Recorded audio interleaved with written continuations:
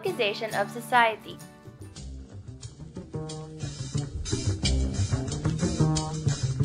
As of now, there are 21,000 Starbucks stores in over 65 out of 195 countries in the world. That amounts to over one-third of all the countries. This is how much Starbucks has grown over 43 years. But first, let's unravel the history of Starbucks.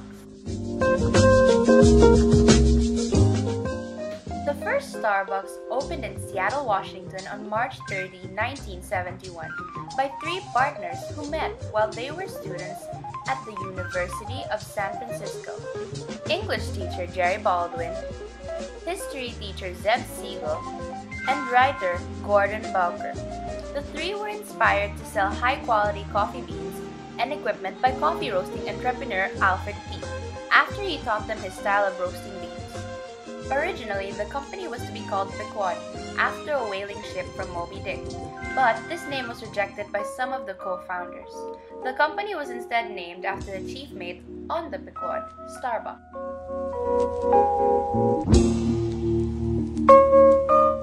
The first Starbucks cafe was located at 2000 Western Avenue from 1971 to 1976.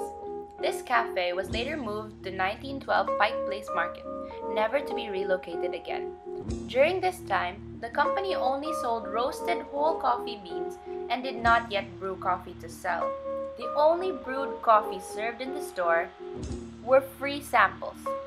During their first year of operation, they purchased green coffee beans from Peet's, then began buying directly from the growers. The logo was designed by Terry Heckler. It features a twin-tailed mermaid, or siren, as she's known in Greek mythology. The siren was meant to symbolize the seductiveness of the coffee. In the first version, which was based on a 16th century Norse woodcut, the Starbucks siren was topless and had a fully visible double fishtail. The image also had a rough visual texture and has been likened to Melusine. In the second version, which was used from 1987 to 1992, her breasts were covered by her flowing hair, but her navel was still visible. The fishtail was cropped slightly and the primary color was changed from brown to green, as a salute to the alma mater of the three founders, the University of San Francisco.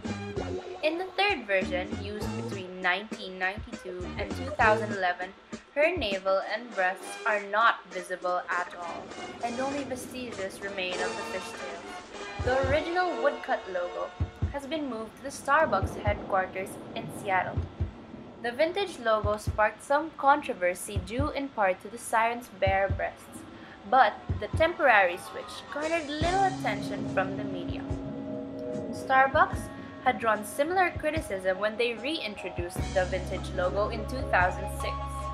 In January 2011, Starbucks announced that they would make small changes to the company's logo, removing the Starbucks wordmark around the siren, enlarging the siren image, and making it green. Starbucks wouldn't be what it is today if not for its CEO, Howard Schultz.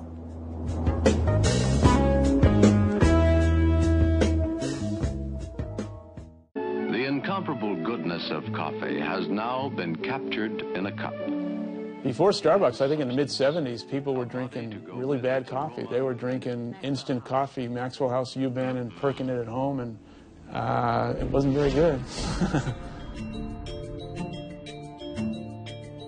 Your first cup of Starbucks coffee was? In the Pike Place store in 1979, 1980, it was a French press of Sumatra. How much coffee is too much coffee? I drink about 4 to 5 cups of coffee a day.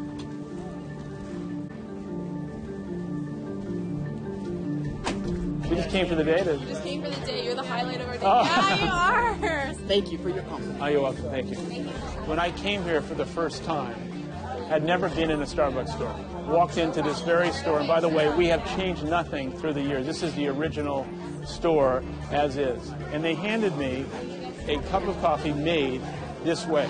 Now, this is a cup of Sumatra, which is Indonesian coffee, This is how I tasted my first cup of coffee.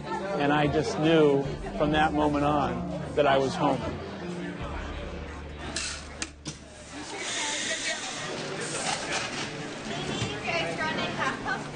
Did I ever imagine that we would one day have stores in 65 countries serving almost 80 million customers a week? No. Growing up in Brooklyn in the projects in the early 60s, what I would loosely describe as the other side of the tracks, provides a deep sense of understanding that there's a world out there that's very, very different than the world that is inside where we grew up. And I wanted to be part of that world. New beverages that no one ever heard of. No one heard of a cafe latte before. I raced home to talk to the founders about the experience I had, and they rejected it. Over a period of 2 years, I left Starbucks to start my own chain of Italian coffee bars. At that time, Starbucks found itself in financial difficulties. And so the founder came to me and said, I can't think of Starbucks in better hands, and if it was in your hands, I realize you don't have the money. I'll give you X amount of time to try and find it. I was able to buy Starbucks in August of '87. They had 6 stores at the time for $3.8 million. I didn't, at that point, have an understanding that coffee would one day become part of the culture or the zeitgeist in ways that I couldn't possibly understand or predict. I think we realized early on that what we had to do is everything had to prove itself in the cup. The ability to source and roast the highest quality Arabica beans in the world gave us the platform to do things that would define and build an industry that did not exist. Many people at the time were convinced Starbucks was too strong, and we had to educate the market and the customer about, no, this is what coffee should taste like. And there you have it.